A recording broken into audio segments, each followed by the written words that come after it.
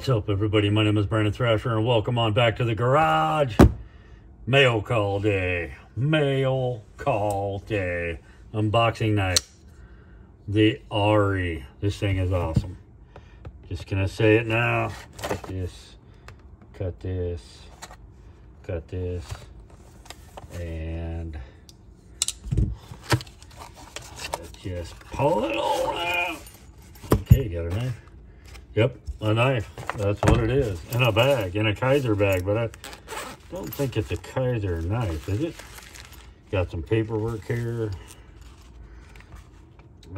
Blasted handle satin blade. So it's a blasted handle satin blade, whatever it is.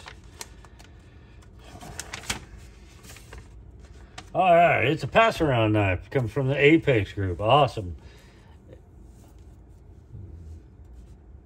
Riggy Knives Jersey model.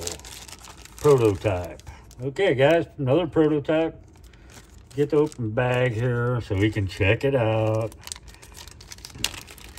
The quick, dirty, in a hurry unpackaging of the Riggy Knives. Okay, oh, I like that pivot. I like the pivot. It's got the ace of spades on there with their logo. It's a smaller knife, but it feels good. It's not tiny. Okay, check that action. Okay, that was good. Okay, a little dirty here. Coming to me a little dirty. That's fine. That's fine. Very scratchy, mirrory. Blade stock looks good. Feels sharp. There's a frame lock. Action's good. Yeah. All right, cool. That's the Riggy Knives Jersey, guys. You know, I gotta carry it. I gotta check it out, and then of course I'll post a video of my final take of the.